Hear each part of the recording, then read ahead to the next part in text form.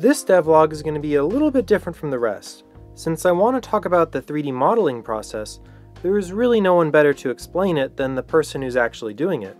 So I'm going to hand it off to João, who's been an amazing help so far, making Hyperbolica look really good. Hi, I'm João. I'm a 3D artist and I've worked in the past with a variety of projects. But Hyperbolica isn't like anything I have seen before. Working with non-Euclidean geometry has some really unique challenges that are very different from most things you're taught from traditional 3D modeling. The most noticeable one is probably the horizontal distortion. When we take an object that's modeled in Euclidean space and project it to hyperbolic or spherical space, even though the lines stay straight, the angles and sizes get distorted. And so, in a hyperbolic space, the closer an object is to the corner, the more stretched it becomes. So let's say we want to make these paintings look right in the game. The closer they are to the corner of the tile, the more we have to make it squished to compensate for that distortion.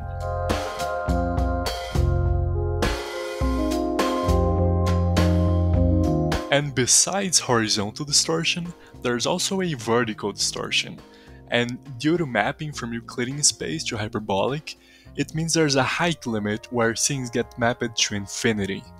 And this invisible limit can make modeling difficult, so to make things easier, Hyperbolica remaps height to match the actual hyperbolic distance. And doing this makes it easy to build tall objects without worrying about limits, but it also means heights get distorted in a different way.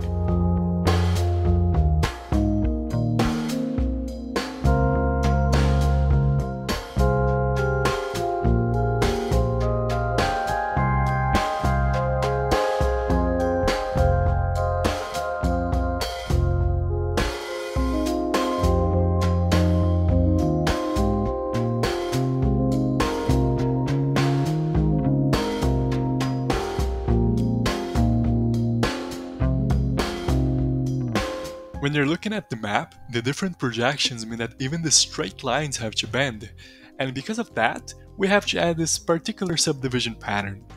In this example, the corners of this tile stretch all the way to infinity, and if we had no subdivisions on the floor, the outline would look very choppy. So to get smooth curves, the floor gets a cut halfway to the corner, then a quarter, then an eighth, and so on. Another problem that you might notice is that the shadows don't always line up with the objects that cast them. And this is because shadows and image occlusion are baked into a texture. But it doesn't get interpolated perfectly, since only vertices get the right transformations. And subdivision can help, but it's not the best solution. The best one is to remove any self-intersections in the geometry. Every edge needs to be shared with neighboring triangles and can't just sit on top of them or intersect, which is something that is quite common in 3D modeling.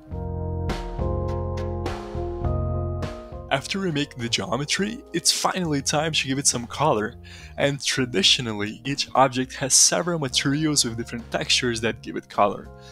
But in our case, we had to think about a lighter approach, and we ended up making so most objects share a single small texture. The tile UVs are projected from a plane, which is then infinitely squished in the horizontal axis, making it so you can control which gradient you want to pick and how big it's gonna be. And as a bonus, if we want to change the color theme of a scene, any change to the palette is carried through all of the tiles, making it really quick to iterate. Each object carries two UV channels. The first one uses the palette to define its colors, and the latter uses the light map with traditional UVs to define the shadows and image occlusion. In the end, they both overlap in unity to give the final shaded look.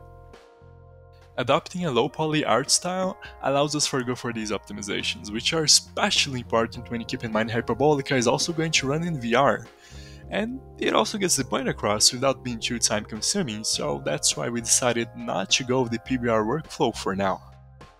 We're making all of the assets in Blender, an amazing 3D software that is completely free, along with some custom Python scripts we made to help us automate most of our workflow.